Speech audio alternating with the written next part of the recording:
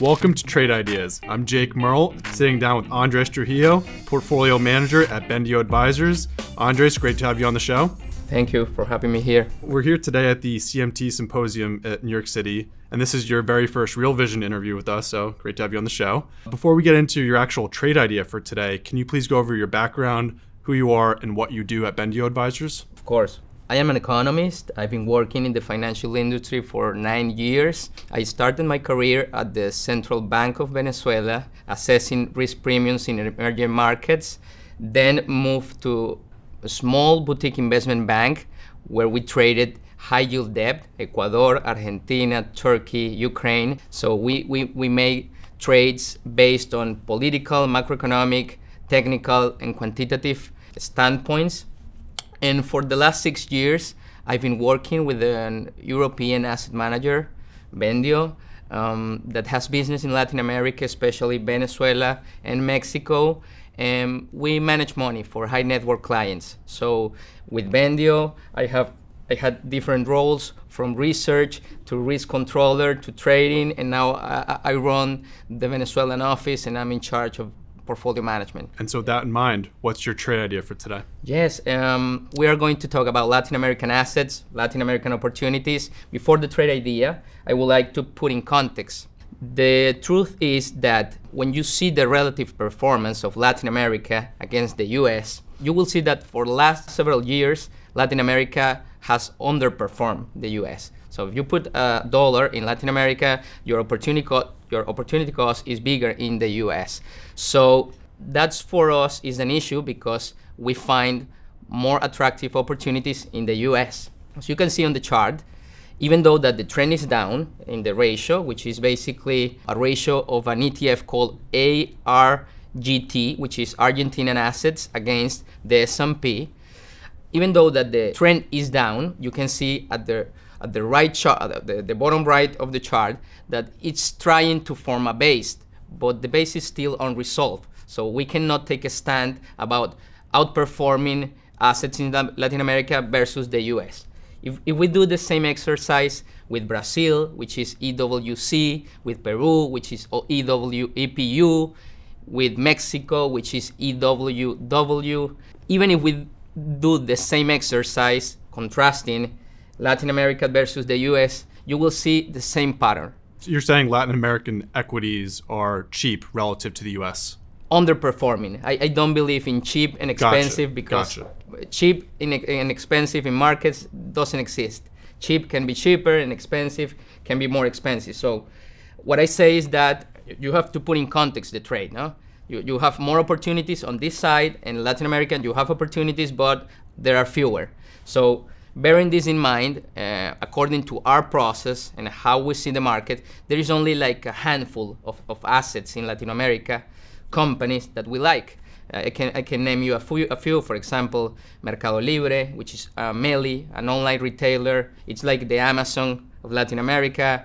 You have a couple of banks in Brazil, Bradesco, Itaú. So there are few opportunities. So what sticks out about Argentina specifically? Our approach to the market is a bottom-up approach, and even though that Argentina it's having like a difficult juncture, we find a company that is doing very good.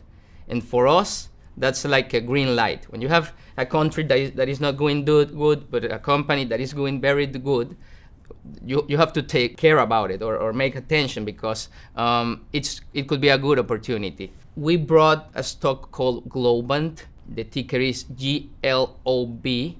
Globant is an IT and technology company. It's a new company. It has presence in over 14 countries. It has clients as Google, LinkedIn, Southwest Airlines, and they provide digital solutions. Even Globant has been featured as a business case study in universities, Harvard, MIT, Stanford. So we like Globant because it fits our model, our approach. Is it more fundamental? Is it technicals? What are you looking at? It's a mix. Okay. And to disentangle our trade idea, we would like to answer two questions. First one is why are we buying it? And the second one is when are we buying it? Right. Because it's timing. And for us technicians, it's very important. So with the why, Our process has three aspects: trend, relative strength, and fundamental story. If we look at the chart, we will see that since Globant started trading in 2014, has been trending up. And for us, we need assets that are trending up. That's very important, but that's not enough. We like assets that are making all-time high, because when you see an asset that is making all-time high, nobody can argue that the trend is up. You see it on a monthly, you see it on a weekly, you see it on a daily, and the trend is up. So we look for assets that are making all-time high. Globant make an all-time high 5 weeks ago, and now it's trading in a narrow range, and we believe that they will break to the upside. The second aspect of our model is relative strength. We want things that go up, because if price is going up, it's because the company is doing something good, but we want superior performance against a benchmark.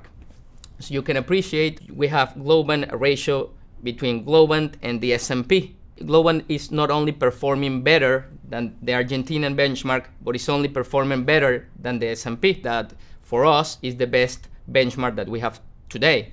So for us, relative strength is like a very valuable tool because it helps you to identify leadership.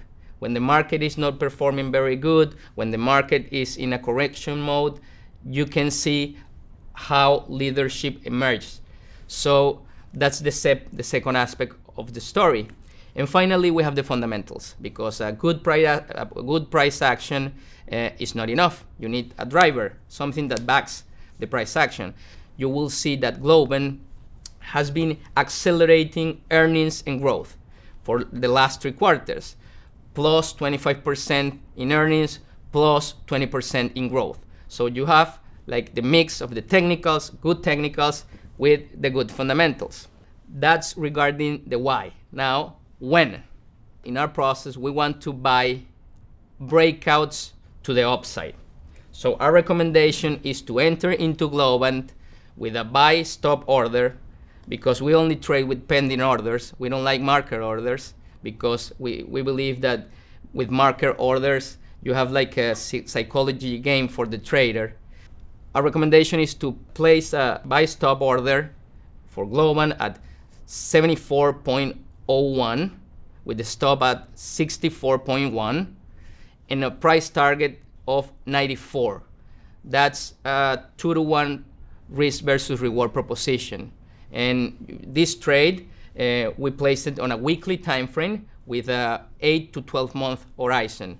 So you're not worried about buying, a top here? You think it's going to continue higher? Yeah. As I said before, when you see a stock market that is not performing that good and see a company that is performing very good despite the environment, that's a signal of strength.